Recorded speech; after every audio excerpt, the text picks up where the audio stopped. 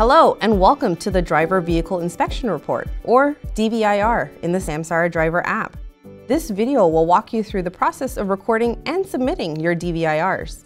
To start your DVIR, you will need to be logged into the Samsara Driver App. Once logged in, go to the HOS screen and select your status as On Duty. From here, go back to the home screen and tap on the green DVIR button.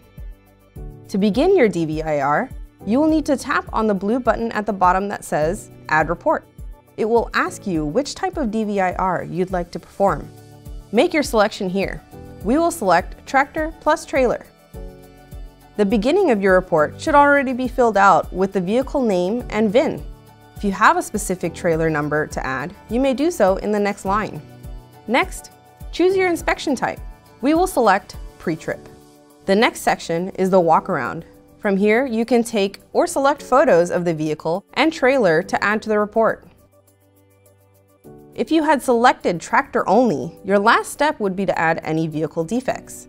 If you also selected tractor plus trailer, you can add defects for both in the next two sections. Tap on Add or Remove Vehicle or Trailer Defects and tap on each defect to add to the report.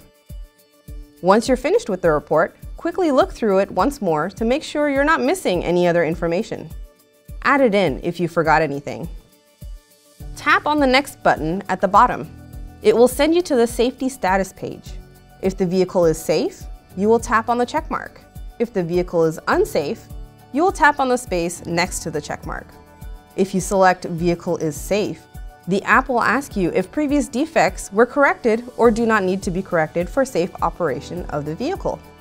Lastly, tap on the Certify and Save button and you've completed your driver vehicle inspection report.